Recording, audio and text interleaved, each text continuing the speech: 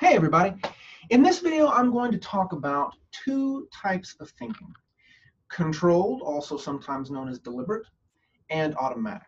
Now, the study of automaticity has been called a number of things over time. Baumeister refers to it as the theory of the duplex mind.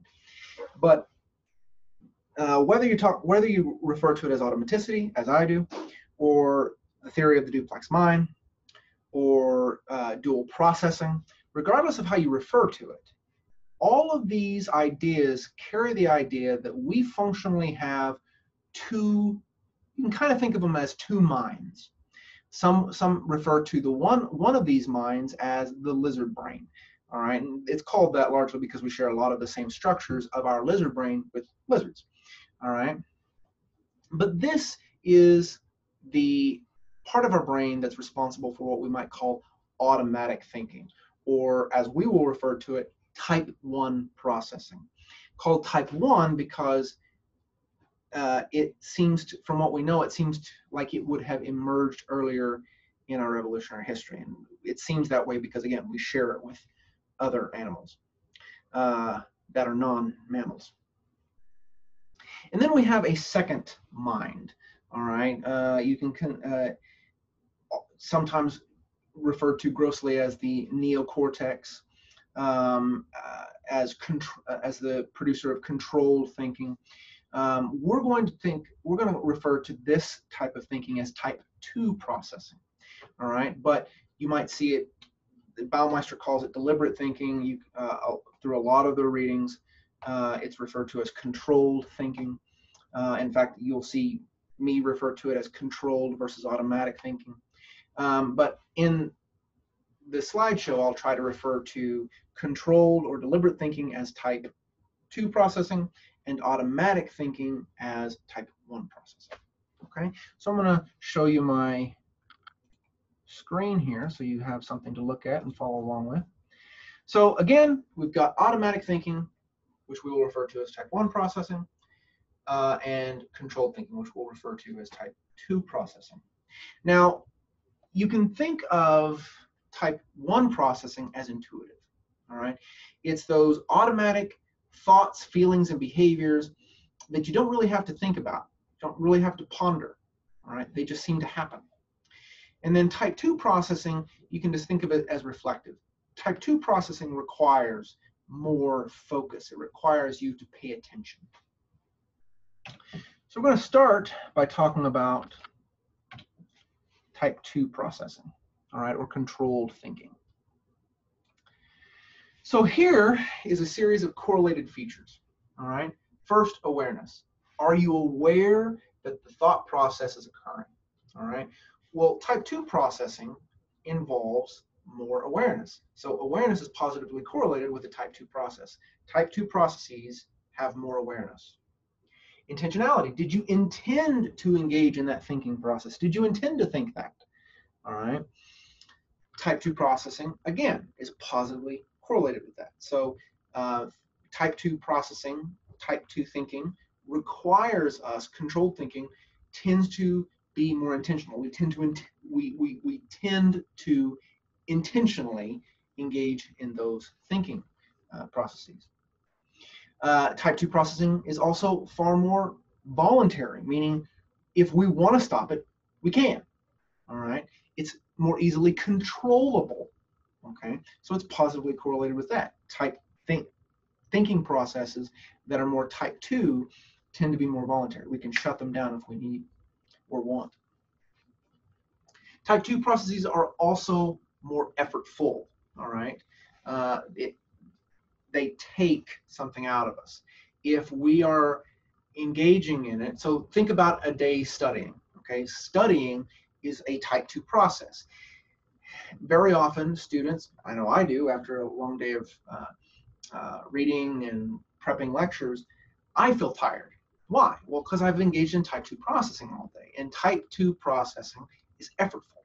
Okay, and that kind of goes hand in hand with the fact that it's inefficient. All right, if somebody asks us a question while we're studying, your studying has come to a screeching halt.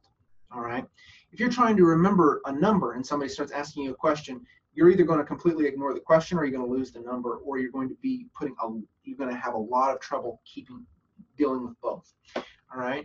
And so for that reason right there, controlled thinking or type 2 processing can actually be impaired by things known as cognitive loads.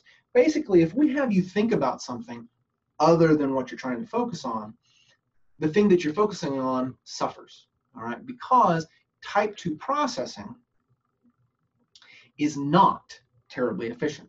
So efficiency is negatively correlated with thinking that is controlled. Now, what are some of these are all defining or correlated features, right? So what are some defining features? Well, one of the defining features is that type 2 processing, controlled thinking, requires working memory. So if you remember when I was talking about its efficiency, right? If you were to cognitively load someone, the type 2 process would suffer. That's because a cognitive load consumes working memory. Working memory is that information in mind that you are currently using. Now, it has a limited span. You're not working with all of the information in your mind at the same time, all right? You're only using a limited portion of it because working memory has a limited span. It has a limited, if you think of it in terms of data, like on your phone, all right? Or memory, rather, on your phone, right? Your working memory only has a small amount of memory. The storage, right, is pretty big. We can store a lot of information, but we can only use a small part of it, that information at any one time. Type 2 processing depends on working memory. If you load it up, if you consume that working memory with any kind of other information, type 2 processing suffers. So one of the defining features of type 2 processing, it requires our working memory. Another defining feature of type 2 processing is that it involves something called cognitive decoupling. That simply refers to the ability to, by thinking, separate what actually has happened from what could have happened, what could in the future happen. So this is a very reflective process, okay? So things like hypothetical thought, what could be, what happens if I do this, what happens if I do that? Metacognition, which is thinking about your thinking. Have I learned this well? That's metacognition. Am I really confident in what I just said? That's metacognition. Self-reflection, all right? Did I do the right thing, right? That's metacognition. When you're thinking about your own thinking, that's metacognition. Well, that's cognitive decoupling, all right? You're separating what happened from what could have happened, and you're able to evaluate them. Mental simulation, all right? You know, many times we might have a run-in with somebody, and they got off a good zinger, and we walk away thinking, man, I wish I would have said, you know, blah, blah, blah, blah, blah, blah. And then you reimagine the scenario as if you had said that. That's mental simulation. You're simulating a series of events that did not really occur, even though you know what actually occurred, right? So again, you're decoupling what actually happened from what could. Counterfactual thinking. Counterfactual thinking is exactly what it sounds like. You have a fact, what is true. So in terms of behavior, you have a fact about what you did. And you are able to imagine something other than that. You can imagine having done something differently, all right? Something counter to the fact. So you can think counterfactually. All of these types of thinking require cognitive decoupling, separating what is from what could be or what could have been. All right, these are very reflective processes. Now, some additional evidence that we have that type 2 processing is very resource dependent, meaning it's not efficient, it takes a lot of effort, is our evidence that it requires working memory. Again, and that comes from the research showing that when you cognitively load someone, when you give somebody a secondary task, like, for example, if I asked you to look at something and try to remember it, while at the same time keeping an 8-digit number in memory, that 8-digit number that you're keeping in memory, that's tying up working memory. That's a cognitive load. And you're having to keep that 8-digit number in memory while you're doing something else. All right, so your working memory is being consumed, it's being taken up. When you're cognitively loaded, type 2 processes will suffer. All right, your ability to think counterfactually, your ability to think what could have been, your ability to engage in mental simulation, these will all suffer when you're cognitively loaded. Think about when you're busy, again, earlier what we were talking about when we were studying and then somebody asks you a question. Reflect on when something like that happens. Either you quit studying and address the question, or you half-heartedly address the question, right? So think about, your romantic partner asks you a question while you're studying, right? I know in the past I've probably gotten in trouble because I tried to continue what I was doing and address their question. Well, I did so half-heartedly because I was concentrating on something. I didn't have the working memory to address the question. We also know that type 2 processing is correlated with intelligence measures and working memory capacity. So the more information you can hold in working memory, the less encumbered you are, the less slowed down, the less impaired you are by a secondary task, and the better able you can continue to do those things like metacognition while you have an 8-digit number in memory, while you're cognitively loaded. So type 2 processing is, again, prototypically, you're aware of it, you intend to do it, it's voluntary, it takes effort to do, and it's not very efficient. But those 5 correlated features are correlated, not deterministic. The defining features of type 2 processing is that it requires working memory, and that it involves reflective processes, cognitive decoupling, separating what is from what could be or what could have been. Now, because of these limitations, the working memory limitations, and for other reasons, controlled thinking can't do a whole lot. It has a lot of limitations. We've already talked about the working memory limitations. For example, most people can only keep 7 ± 2 things in their memory at one time. That's why when people are cognitively loaded, they are given 8 digits, which is one number above what the average person can keep in memory at one time. So it's loading for the average, it's demanding, it's impairing for the average individual. Now, we don't have just one type of working memory. There's some evidence to suggest that we've got modules of working memory, but each of them have their own limitations. All right. Processing capacity. Controlled thinking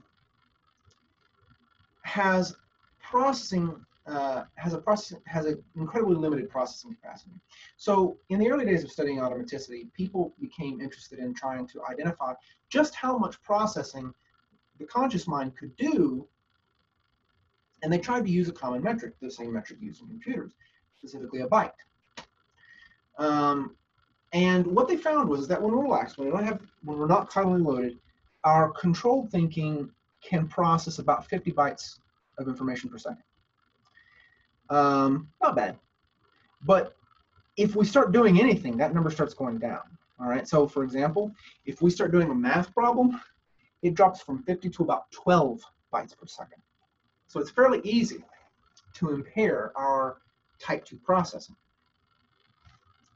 And it's thought that for that reason, we are what we call cognitive misers. We don't like to think. We are not terribly inclined to think unless we have a reason to. If it's relevant to us, if we're interested in it, unless those things are in place, we don't like to commit our limited type 2 processing ability to thinking about stuff. All right. This is probably why a lot of people don't think about politics. A lot of people don't like politics, so they don't think about it. they don't learn about the people they're voting for, right? So politics in particular, and I think for good reason people avoid it. Politics in particular lead to a lot of people being miserly. They don't like thinking about it, and so they are very miserly. They keep their money. Scrooge in Christmas Carol, he was a miser. All right, he wanted to hang on to his money. Well, we're the same way. We want to hang on to our controlled thinking. All right, we don't have a lot of it to spend, so we don't like spending it on things we're not interested in and we don't care about. Our automatic or unconscious processing system, however, our type 1 processing, however, is remarkably free of limits. It has its limits, but those limits are far weaker than the limits on type 2 processing. Relaxed, controlled thinking can process about 50 bytes per second. Whereas automatic thinking, in those early estimates were found, this includes our entire perceptual system, can process up to 11 million bytes per second. 50 compared to 11 million. All right, so automatic thinking is far more capable, has far more processing capacity than type 2 does. Even our ability to control our own behavior seems limited. So, our ability to engage in, let's say, somebody puts a plate of freshly baked chocolate chip cookies in front of you and asks you not to eat it, right? Doing that is going to consume some self-control. And what the strength model of self-control suggests is that when you use some of your self-control, yeah, if you give it a long enough break, it'll replenish.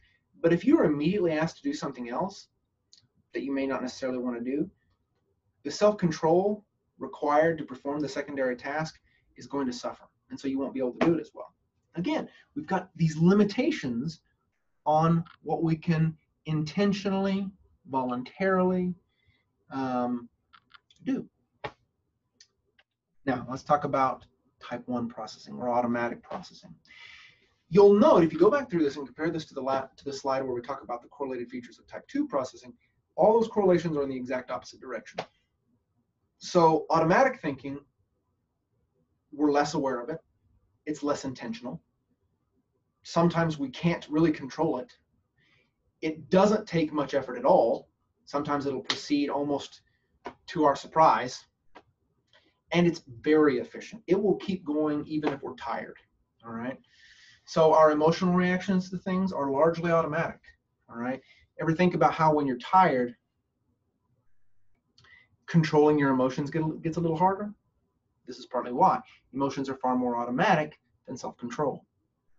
When you're drunk, right? When you've had a few drinks, even if you're not drunk, when you had a few drinks, that is a depressant, all right? It depresses and the activity in your brain, and it starts with your type 2 processing. So when you're drunk, your emotions get expressed a lot more than they would if you hadn't had any alcohol. All right. So the defining features of type 2 processing, or sorry, type 1 processing, is that it's independent of working memory. Regardless of whether you're cognitively loaded or not, an automatic process will continue. It'll continue to run. It's like a background app on your phone. All right. You know how you don't have to be looking at Facebook and you'll get notifications that you've got messages or you've got status updates, things like that. That's because Facebook is running in the background. It runs regardless of whether you turn it on. All right, and you can think of it that way, right? So automatic thinking is like background apps. And if you ever notice, you can have a lot of background apps. Your phone could be doing a ton of stuff and you not know it. Well, your brain is primarily automatic. Most of what you do is automatic. Even things that we think that we're focusing on are probably automatic. When we talk, all right, very rarely do we think about each word that we're saying. Instead, we have a meaning that we want to convey, and then we open our mouth and words come out, because we're automatically choosing which words to say, what word to say them in. All right, we're automatically doing that. It's also autonomous, meaning it's not dependent on our intentionality. We don't need to mean to do something. If something is purely automatic, it's going to run whether we want it to or not. Now, we can shut it down or many times we can shut it down if we become aware that it's running. So you can go into the app settings and turn off the background data, right, on your phone. And sometimes we can do that with our mind. All right, we can basically see what output an automatic process has given us and then stop it. But we can't do it exactly the same. We can't go into our settings and shut off an automatic program, although I'm sure many of us would like to. We can't. All right, but we can stop the product from displaying. All right. The analogy, we can stop the notification, that little bubble next to the app in the top right corner of the app that shows you how many notifications you have. We can turn that off. All right, we can see it because it's automatically running, press it, and then close it. So we've turned off that. That's functionally what we can do. The automatic system will run, it'll give us a notification, and we can shut it. And then we can suppress or shut off the notification. Okay. Now, what kinds of things are automatic? Well, like I suggested earlier, most of what we do is automatic. And in fact, some people have gone so far as to say, 95 to 99% of what we do is entirely automatic. So what does that include? Well, one thing it includes is an innately specified processing modules. What does that mean? Well, if you go back and watch one of my videos about evolutionary psychology, you'll hear me talking about psychological mechanisms. It's like mental apps, all right? These mental apps, they come stock in our brains when we're born. Just like you've got stock apps that come with your phone when you buy it. When you're born, you come with stock apps, all right? Stock psychological mechanisms that will run whether you want them to or not, okay? So those innately, they're innate, we're born with them. Specified, so we're born with them and they're specified, they're created, they're dictated by our history as a species. Processing modules. A module, just a single unit that processes some information, all right? So it's innately specified processing module. Basically those psychological mechanisms that we are born with. So automatic thinking includes those. It includes things that we have overlearned. So you can think of them as automatic habits that we've developed. So for example, you might learn some rule, like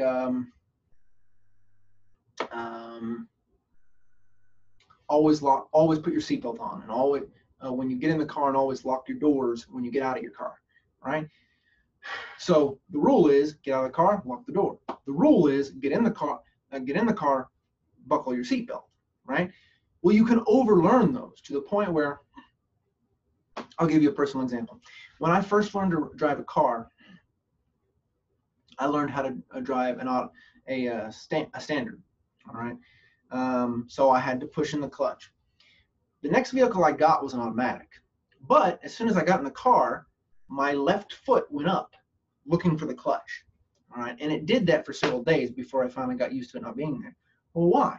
Because I learned the rule that in order to turn on the car, I had to push in the clutch. That's an overlearned rule, all right? Stimulus discrimination, learning the difference between shades of blue, right? These become automated. Acquired skills. Those of you who have played basketball or baseball or any sport really, a martial art, those who drive, which I'm assuming is most of us, right? If you remember back to when you first got into a car, you can probably remember how nervous you were, how focused you were on every little thing, like the speedometer, how much pressure you were putting on the pedal, where your hands were on the wheel, where you were looking, you were probably paying attention to all that. But now when you get into a car, presumably after you've been driving for years, you still do all those things, and you probably do them better than you did when you first got into the car. But you're not paying attention to each of those things. You just do them automatically without even thinking about it. In fact, I'm sure some of you have had the experience where, you know, you get in your car to go home, and the next thing you know, you're home and you don't remember anything about the drive. Well, why? Because you did it automatically. And think about all that you did mindlessly. Think about all that you did without paying attention. You avoided other cars. You stopped at stoplights and went at green lights. When cars pulled in front of you, you slowed down. When you wanted to pass them, you went around them. So you did all of that stuff, and sometimes you're not even paying attention to what you're doing, all right? Because it's largely automated. Now, in order for the automatic system to work, it has to have all the information. That's why part of the reason why texting and driving is so bad, because when you're texting and you're looking down here, you don't have all the information that your automatic system needs to do its job. So it can't automatically run because it doesn't have all the information. Don't text and drive. Decision-making rules, right? If I go eat out tonight, I'm not going to eat pizza, all right? Or I'm not going to order a soda, right? That's a decision rule. You're intending to implement a certain rule. Those can become automated, okay? So implementation intention is the intention to implement some decision rule when you encounter a situation. So it's an if-then. If I go out, I'm not going to have soda. When I get home, I'm going to exercise. When I get to my office, I'm going to check my mail, my email. For me, it's fill up my giant water bottle, but I haven't been to the office in forever. So when I get back, I'll get there. Freaking quarantine. Well, this is going to date. That's going to date this video. Anyway. Now, what all can the automatic mind do? Well, hopefully what I just told you gives you some clue. It can basically do everything we do, all right? We can pursue goals, avoiding obstacles. We can make decisions. We can assess how threatening a situation is. We can categorize. In fact, almost all categorization is entirely automatic. When you look at a chair, right, when you look at something with 4 legs and a platform that's horizontal and another platform that's vertical, you don't even necessarily think about the elements of it. You just automatically think, oh, chair, right? Well, you just categorized. And in fact, one of the principal distinctions between experts and novices is how narrow and how precise those categories become. Experts have narrower, more specific categories. Novices, people who are new to something, who don't know much about something, their categories tend to be really big and include a lot of stuff that shouldn't go together. Directing attention, there's something called the cocktail party effect. This is when you're having a conversation with one person and you hear your name in another conversation that you're not paying attention to. Well, when you hear your name, it pulls your attention. All right, that's your automatic system evaluating information in the environment without you knowing.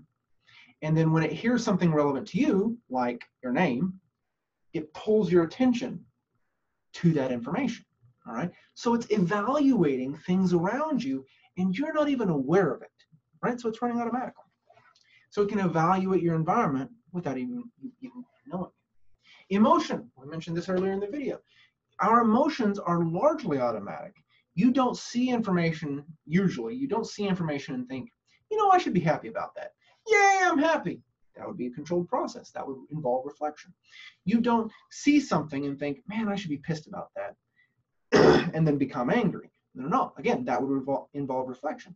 Now, you can use reflection to tone down emotion, but we usually don't use reflection to generate emotion. All right? It's automatic.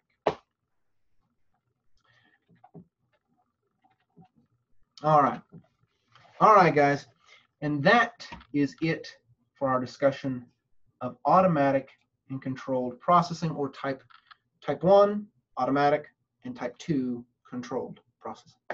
As always, if you have any questions, let me know. If not, have a great one, and I'll see you later.